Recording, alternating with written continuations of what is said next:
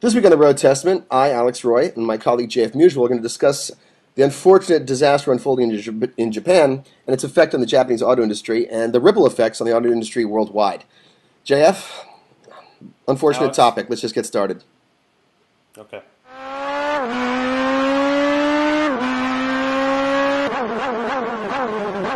So, this week on the Road Testament, the disaster in Japan, the earthquake, the tsunami, and its effects on the Japanese auto industry.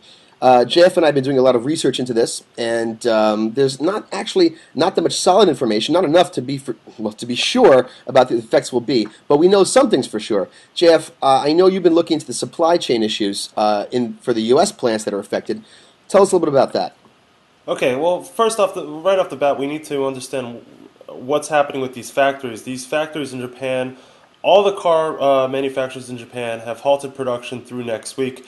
That's not necessarily because the factories are damaged, but because the infrastructure and the people, they can't keep the factories open right now with the power grid the way it is, and there's no real transportation for the people to get to work, as well as the infrastructure of the supply chain.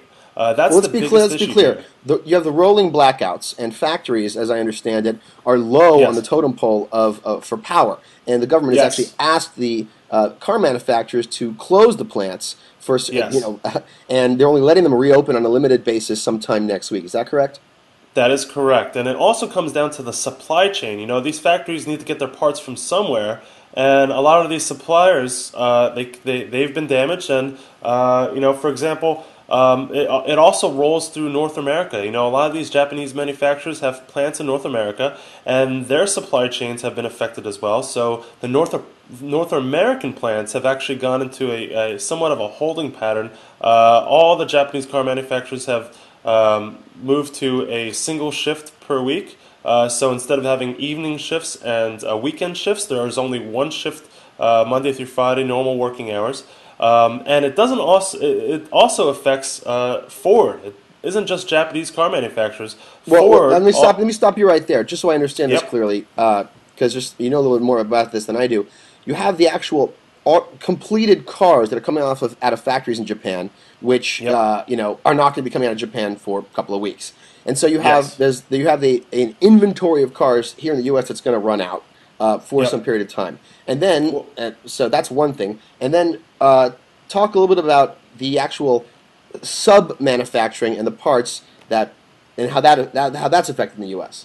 got it. Well, just to be clear, there's still a 60-day supply of most cars for dealerships, Japanese cars at dealerships here in the U.S. So you are at no risk of running out of cars at any dealerships if you want to go buy a car. So let's keep that in mind. When it comes to the supplies, especially hybrid technology, you know, the Toyota Prius. All the supplies for the Toyota Prius come out of Japan, as well as the hybrid systems for Ford cars.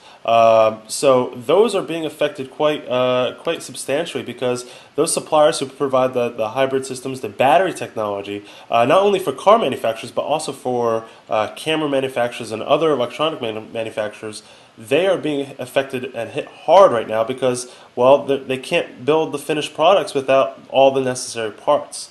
Right, and of course, in Japan itself, the actual industry in Japan has a problem because they have a lack of Yep. power. So, actual raw materials required, even within Japan, to build the cars are going to be in a very limited availability.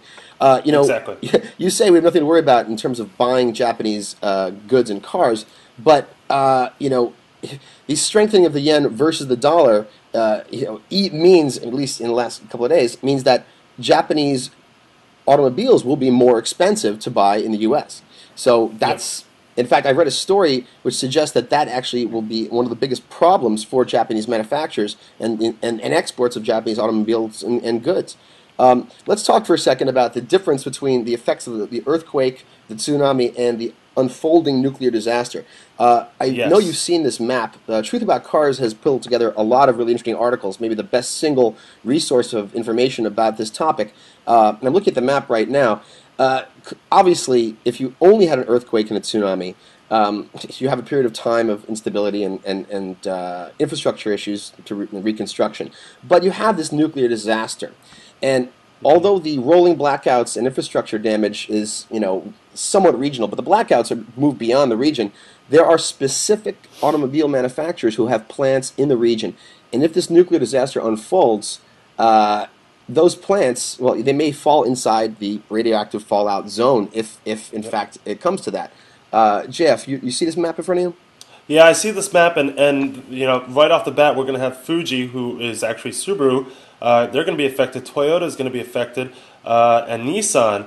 There was that amazing image online of 2,300 Nissans and Infinitis wrecked at the port. That's because their factory is right there. They are they're going to have some issues. There are claims that the Leaf was going to be hurt because of it. Well, the 600 Leafs due for the U.S. were actually shipped 2 days before the earthquake, so the Leafs will make it here. But 370Z production and Nissan GTR production, as well as Infiniti M's, they have all been affected, and that's going to Well, cause a big strain. well, let's look specifically at looking at this map.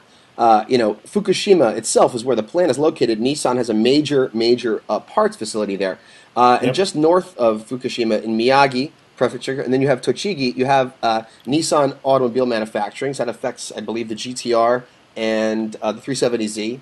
And then you have Yep. Honda has a parts facility in Tochigi just south, and Toyota has parts in Miyagi just north, and that's Yep. all within 7,500 miles of the zone.